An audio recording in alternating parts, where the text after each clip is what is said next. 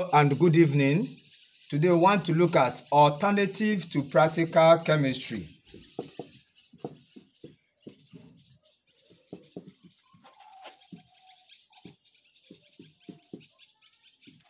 This is mainly for GCE students, and we are going to look at the qualitative analysis.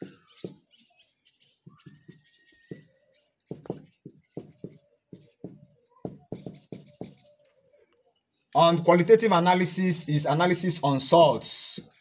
Let me show you. This is how the table will be given to you. You have test, observation, inference. In this test, observation, inference, you'll be given here. They said salt plus water. Then your observation is what happens when water is added to the salt. Now it depends on whether the salt is soluble or insoluble. Now if you may have a colorless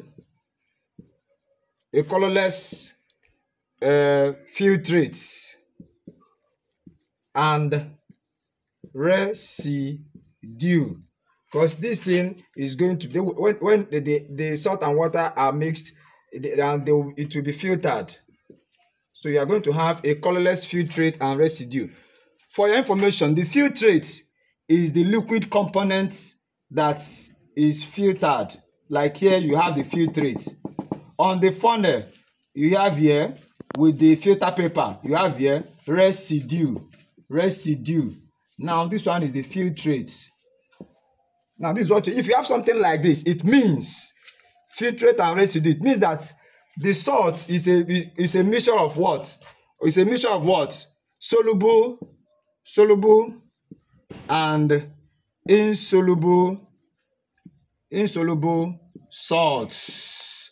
The soluble salt is the filtrate, the insoluble salt is the residue. Now in our next, I want to just have it like this because there is need for us to learn the soluble and insoluble salts.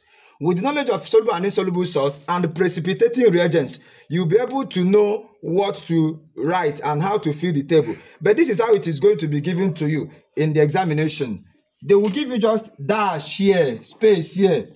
You are the one that will have to enter the information here. So with the knowledge you have about soluble and insoluble salts, it will guide you in the next parts of the question on this qualitative analysis. So what I'm going to do now is to give you some soluble and insoluble salts. There is a lot of things, or there are too many things you need to learn about this. But let me give you a number of soluble and insoluble salts. Let me put them here. Now, the soluble salts we have, soluble salts and insoluble salts. Very quickly. The soluble salts are all salts that contain, any salt that contains triazonitrate 5. Nitrate 5, that is NO3. Any NO3 salt is always soluble. None of them is insoluble. Which means if I have a substance like this, lead 2 triazonitrate 5, it is a soluble salt. If I have a substance like this, calcium triazonitrate 5, it is a soluble salt. If I have potassium triazonitrate 5, it is a soluble salt. So any salt that has NO3 is a soluble salt. Now we can continue. Another soluble salt we have is any salt that contains sodium, potassium, or ammonium. If you see sodium, potassium, ammonium combined with any radical, it means that salt is soluble. This is what it means. All salts of sodium, potassium, and ammonium are what? Soluble. None of them is insoluble. Just take note of this. So that if you have, even most of the time, triazocarbonate 4 salts are insoluble. But if you can have sodium triazocarbonate 4, this is a soluble salt. CO3 salts are mainly insoluble except they have sodium, potassium, or ammonium.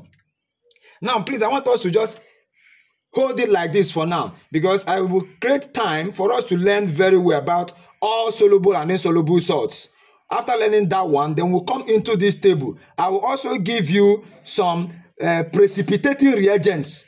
Okay, let me give you some of the precipitating reagents. Some of the precipitating reagents we have are barium chloride. This, if you see this substance, it means there is something that you are going to use it for. for your inference. If you see lead 2 triazonitrate 5, it is pointing at something.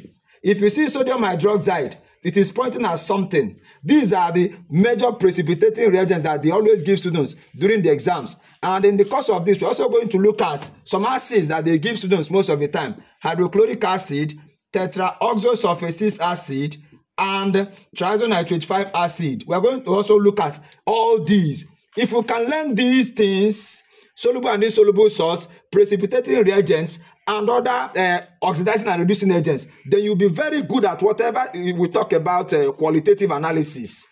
Thank you very much. And please remember to subscribe and share this so that in the subsequent class, we'll get better with this. Thank you, everyone.